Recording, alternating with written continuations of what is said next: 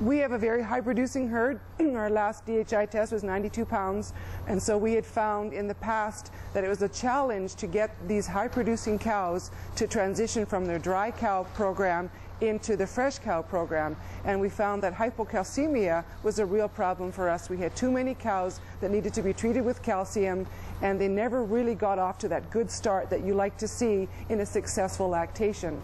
So for us, we were using a lot of IV calcium to manage our transition cows, and so that's very traumatic, it's very expensive, very time consuming, and so we were very pleased to be able to give the Bovikalc boluses a try. What we found, the results are really quite astonishing.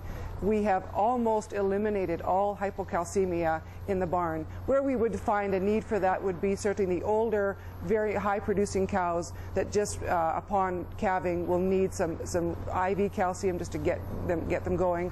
But we find largely we're able to manage our transition cows with a bolus immediately after calving, and for those cows third lactation and up, they were given a second bolus 24 hours after, and we have just seen just such tremendous success in our transition cows. Before, we would have to keep them in the fresh cow pen for sometimes up to 3 weeks until we really felt that they were securely on their feet and really ready to join a production pen.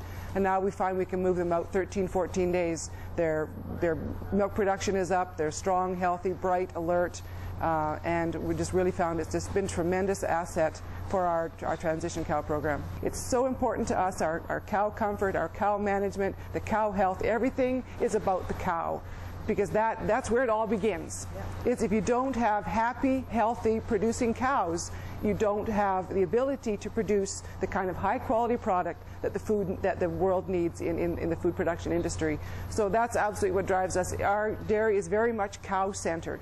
It's all about what is best for the cow, and once she's happy, then we're happy.